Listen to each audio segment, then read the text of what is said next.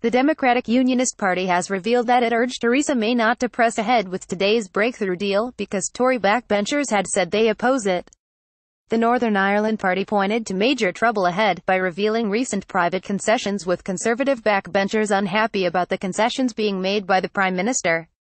It also made clear it could yet vote against any final Brexit deal unless unanswered questions about the consequences of regulatory alignment with the EU, to avoid a hard Irish border, were settled satisfactorily. Brexit. Theresa May agrees breakthrough Irish border deal with EU.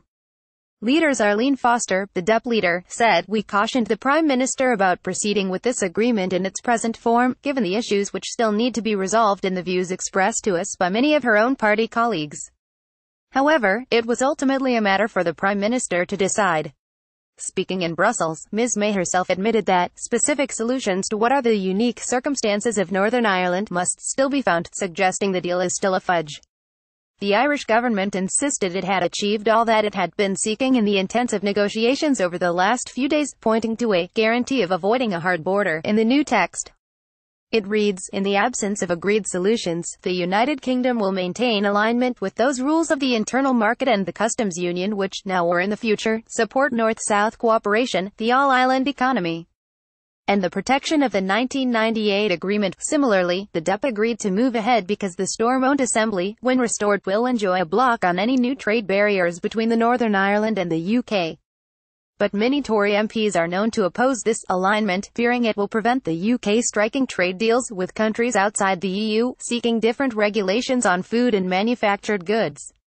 The Prime Minister hopes to square the circle by reaching an overarching free trade agreement with the EU, to begin in 2021 after a transitional period that will remove all barriers. But it may be impossible to strike such an agreement. Furthermore, experts have warned it will fall short of the open access currently enjoyed in the single market and customs union. At a press conference, Ms. Foster made clear the DUP believed there was still more work to be done on trading outside the EU's economic structures. However, it hailed key victories to ensure there will be no separate trading rules for Northern Ireland after Brexit, as appeared possible when it vetoed an original draft on Monday. There will be no so-called special status for Northern Ireland as demanded by Sinn Féin, Ms. Foster said. And she added, "We do however welcome the assurance given by the Prime Minister and Brexit Secretary in Parliament that any alignment will be done on a UK-wide basis, ensuring that there would be no barriers to trade between Northern Ireland and our most important market in the rest of the UK. We will play a part with the government in the second stage of the negotiations on a comprehensive trade deal. Nothing is agreed until everything is agreed, and how we vote on the final deal will depend on its contents."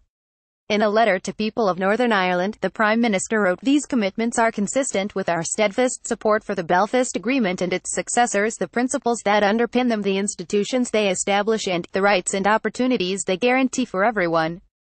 This government will continue to govern in the interests of the whole community in Northern Ireland and uphold the agreements that have underpinned the huge progress that has been made over the past 2 decades." Reuse content.